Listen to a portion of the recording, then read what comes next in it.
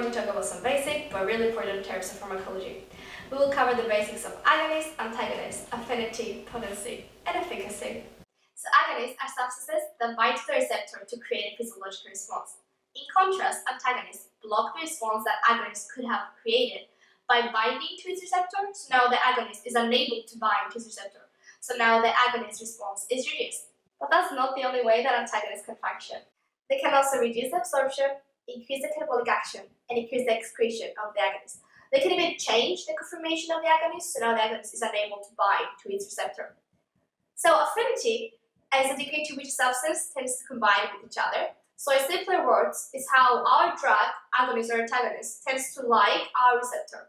So the drugs can have high affinity, hey girl, or low affinity. Hey girl. Also, affinity depends on the KD, and now for sure you're thinking, what in the earth is a KD? Well, it's a concentration of the drug needed to occupy half of the receptors in the tissue. So when we got low KD, so only low concentration of the drug is needed to occupy half of the receptors, we got high affinity. Also, a really important point is that KD is a constant and also governs the occupancy. So here we got some concentration occupancy curves. The one that is shifted more to the left has a lower KD, so high affinity. And the one shifted more to the right has a high KD, so lower affinity. Still with us? Perfect. So potency is the concentration of the drug that you need to create a certain response. For instance, EC50 is the concentration of the drug that you need to create half of the maximum response. So when you got low EC50, so only a low concentration of the drug is needed to create half of the maximum response, you have high potency. So here we got some concentration response curves. The one that is shifted more to the left has a lower EC50, so high potency, and the one that is shifted more to the right has a high EC50, so low potency. Last but not least, efficacy is the response which is achieved from the drug. For example, just think about the fact that different coffees have different effects on you. Like when I drink a mocha, I feel great, I have plenty of energy.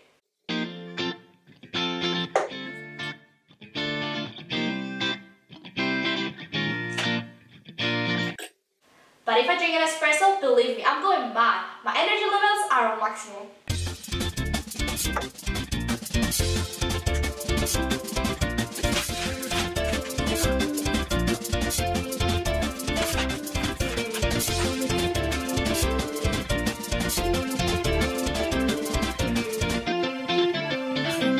Agonist efficacy is of course bigger than zero.